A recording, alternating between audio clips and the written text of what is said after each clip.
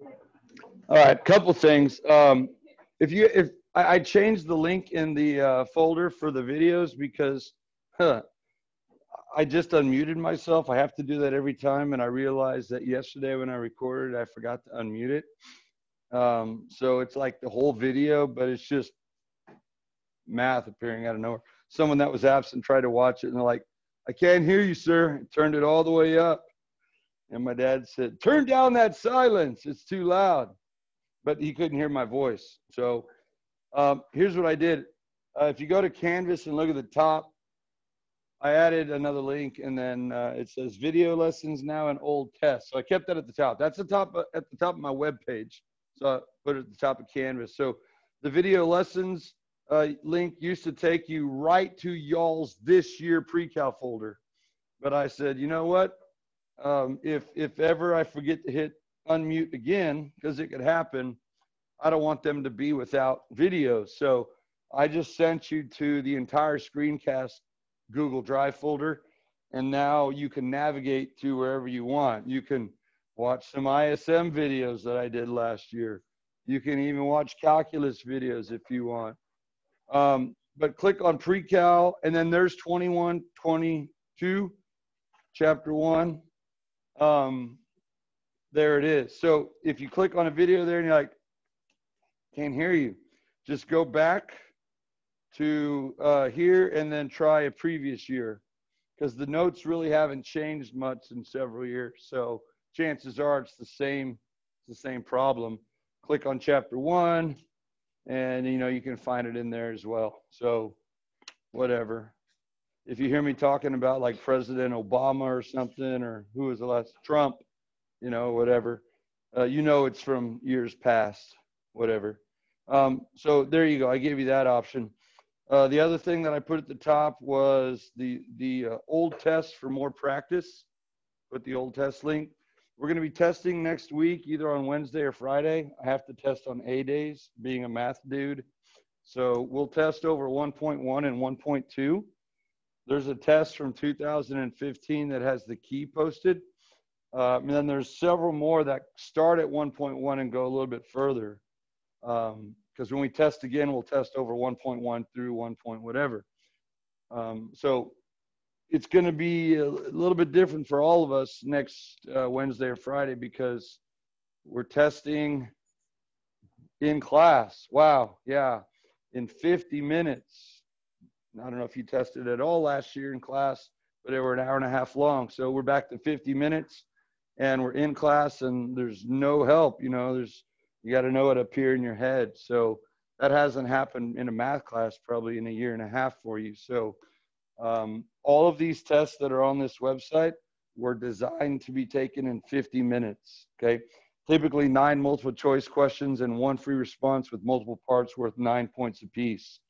So what I would recommend, especially for the first one, so it doesn't blindside you, there's the 2015 test. Sit down with a egg timer that's really loud. Click, click, click, click, click, click, click, so you can focus through it and practice it. See if you can take it. See if you can do the whole thing in 50 minutes. If not, check the key, see how to do it, and then do it again, all right? Print out another one or get another blank copy, 50 minutes. It's kind of like the dress rehearsal, whatever. If your performance is the dress rehearsal and the practice all in one, it's probably not going to go off without a hitch. So, if you want to do well, it's just a matter of how well do you want to prepare. Okay, so that's up there.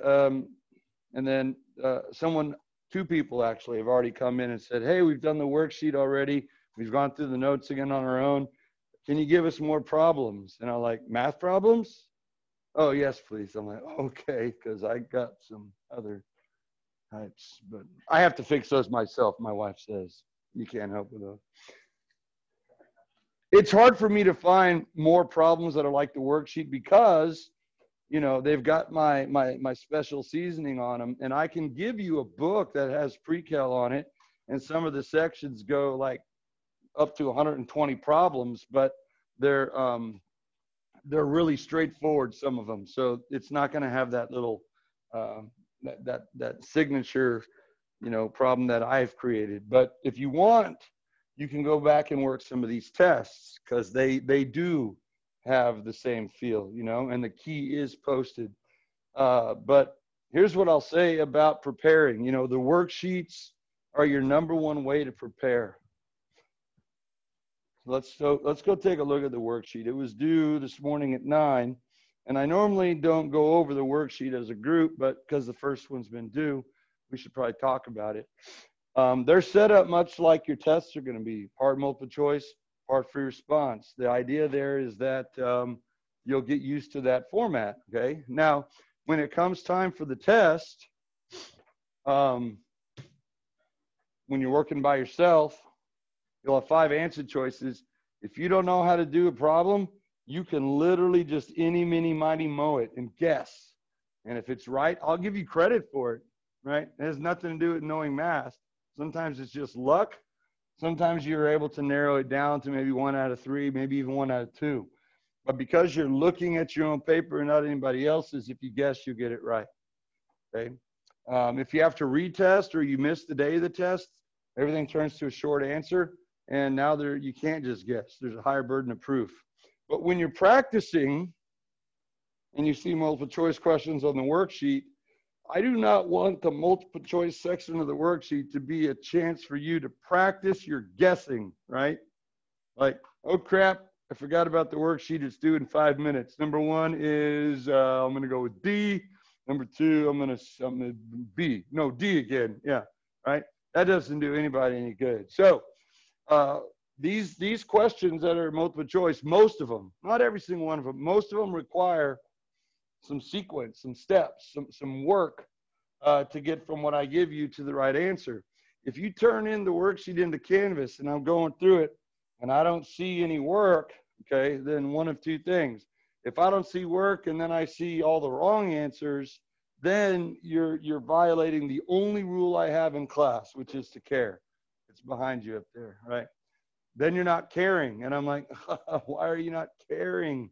We talked about it on day 1. Everyone said they're here on their own free will. No one coerced you to be here. Everyone cares, right? Okay, so we'll have to have that talk. Like, why are you not caring? I don't know, sir. Well, you need to switch to a class on campus where the teacher's okay with you not caring, where it's okay not to care. And you got to do that by Friday, right? Or by the end of the 9 weeks. Is there such a class on campus where teachers are like, I don't care if you care or not? What's that? Probably not. Probably not, right. Okay. Somebody first period said, PE? And I'm like, oh, no, I don't know about that. I don't know about that. Yeah, no, I mean, if teachers are worth their salt, they absolutely care whether or not you care or not. So, yeah, there's really no place to run and hide except, I don't know, drop out of school, but don't do that either because, I care. I don't want that to happen. Then there's not having any work and having all the right answers down the left-hand side. And now it's like, whoa, that's worse, isn't it? That's worse because now you're indicting yourself, right? You're telling me, hey, boss, I cheated, right? I cheated. I got the answers illicitly. I didn't think you'd notice. I didn't know you went to college, right? I didn't think you'd notice. I put all the right answers thinking you just looked at the answers, not like saw these giant fields of blank white. I didn't think you'd catch that, right? I just put A because someone told me the answer was A. I put B because the key said B, right? Now we have to have that conversation about cheating. So either way, it's not good. So I only grade these on completion. So there's really nothing to lose by trying, right? Try again.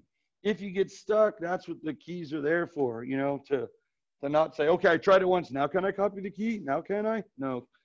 Okay. If you copy the key, I'm assuming you've gone through line by line as you're copying my work and be like, how'd you get that? Oh, okay. That's how you got that. Okay. And then it's fine. Okay. As long as you've learned from it. Because I know you don't always want to come in, for tutorials, but many people have. In fact, many people have come in because they've been stuck. They've consulted the key. It's helped them, but then they've gotten to one of my solutions on the key and they're like, I don't understand how you did that, Mr. Core. I understand all the others that you did, but that one I don't understand. Okay. And that's what I want to go over. there's been several questions during tutorials, which I'm here every morning, by the way. In the afternoons, I'm typically here, except Mondays when I have duty. I did have to leave yesterday. But number 7, let's work number 7 together. A couple of people saw the way I worked this on the key, and they didn't understand the way I did it. So let me just talk about how I would do it today. I would plug in, right? So C to the -2 all over C to the -3 minus C to the -3 over C to the -2. Now, just kind of a heads up when it comes time to take the test. Part of the reason I give multiple choices, not just to take you to an answer choice that you normally otherwise wouldn't get to, but it's a skill set in and of itself. So what you want to do when you set it up is look at your answer choices, preview them, if you will, because the way that the answer choices are looking might inform how you want to proceed. So aside from A and C, notice 3 of the 5 are fractions that look similar to each other, right? Now, if you know anything at all about test design, if 3 of the 5 look a certain way, more than likely one of those 3 is the right answer, right? So if you had to guess, like on a test, you probably would not guess A or C. That's not to say A or C can't ever be right, but that's just test design, how it typically works. All right, so 1 in 3 chance is better than 1 in 5. The other thing you're going to notice here is of the ones that are fractions, they are single fractions, 1 term. And what I have set up here is 2 terms, okay? 1, 2. And in order to get 2 fractional terms into a single term, you need a common what? Denominator. So now you're telling yourself, got to get a common denominator, got to get a common denominator. Okay, okay. The other thing you'll notice is that those 3 answer choices do not have negative exponents, do they? So now you're like, got to get rid of the negative exponents, then get a common denominator. Get rid of the negative exponents, then get a common denominator. That's a plan. Okay, now let's do the plan. Getting rid of the negative exponents is what I would do first. Do the double flipperoonie, as I call it. Bring the factors from high to low, low to high. That gives us C cubed over C squared minus C squared over C cubed. Now, on the key, I went ahead and got a common denominator right here. The least common multiple of C squared and C cubed is C cubed. So I multiplied the first one by C over C, combined them, and then I had to factor out a C squared. We have not reviewed factoring yet as a group. Y'all have supposedly learned factoring, right? At several steps along the way, but we haven't reviewed it. So if you saw what I did and you're like, what the heck is that strange step? It's factoring. Okay, we're going to review that in the next section. But what I've been saying in class, or I hope I've been saying it, maybe I haven't, is to simplify early and often. I didn't do that here. I was in a certain mood, I guess, when I made the key. I was tired of simplifying. I was tired of me telling me what to do. I'm going to do it my own way for once instead of the way I tell myself. I'm going to simplify now, okay? Because a lot of the C's divide out. If you use the rule of exponents, subtracting, you get 3 minus 2 is 1, 2 minus 3 is -1, okay? You could do it that way. And now you look and you're like, ooh, C minus C, that's 0, which is answer choice A. But is that C minus C? No, that's C minus C to the -1st, so it's not 0. So what I'm going to do is write them as fractions, C over 1 minus 1 over C. That's what it's equal to. And maybe you get straight to that step from that second to bottom line on the left. Now that I've simplified, right, is that good? This is C over 1, C over 1. Now I'm going to get a common denominator, okay? Now the common denominator is C. So I'm going to multiply this by C over C, or crisscross applesauce, whatever you want to do. All right, and that gives you C squared over C minus 1 over C, and now when you add straight across and keep your denominators, you get D. as the right answer. D as in dang, that was fun. Thanks, Mr. Corpy. Yeah, you're welcome. So back in the day, the classes used to have a lot more homework. Did you know that?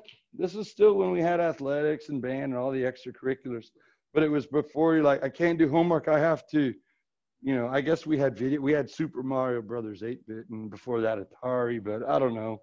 What else competes with your attention, right? The phone, anything on the phone. There was an algebra teacher here that every day signed 50 problems for homework, every day. And kids did it because if they didn't, they would get belted at school and then they'd go home and their dad would belt them. They get paddled here and then belted at home. It was a physically painful world back then. But he would do 1 through 25 or have you number 1 through 25 down the left side of the sheet, fold it hot dog style, and 26 through 50. And they would be all very, very similar. So you got pretty fast at it. They called that the drill and kill method, with kill in, quotations, because I don't think it ever happened. But the reasoning being it's repetition, just like athletes, right? Repetition. They call it muscle memory, right? Over and over again, over and over. Practice that golf swing. It'll become second nature. We don't really have we don't do that anymore, right? If I assign 50 problems a night for y'all just flat out wouldn't do it. You'd key my car. You'd burn my house down, whatever. Not all of y'all would, but you know what I mean? You'd revolt. You'd be like, we're not doing that.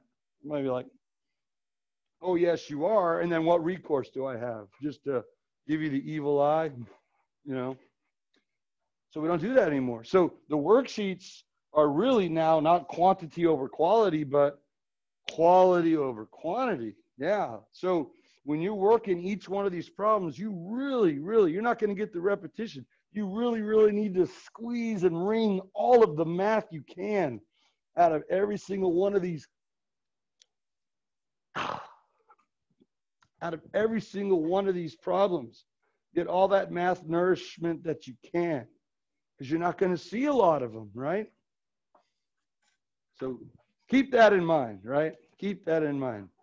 You're not going to see like 6 or 7 more that are just like this, so that by the time you finish all 8 of them, you're like, I'm good at those. When I see that, I'm going to do this every time. It's more like, I know the strategy now. I got the strategy down. Boom. Now I can apply it to similar types of problems. Make sense? Just a change in mindset. All right, let's see, we're in here till, oh yeah, it's getting close. All right, well, that's really all I wanted to say. So we will start 1.3 tomorrow. Thanks for having it ready to go. 2, I'm not good at math, sorry. I originally thought about skipping 1.2, that's why, but it's factoring. And after those questions on that problem, I can't skip factoring. Okay. All right, so have a dandy of an afternoon, whatever that means, and we'll see you back here tomorrow. Tomorrow's already September 2nd.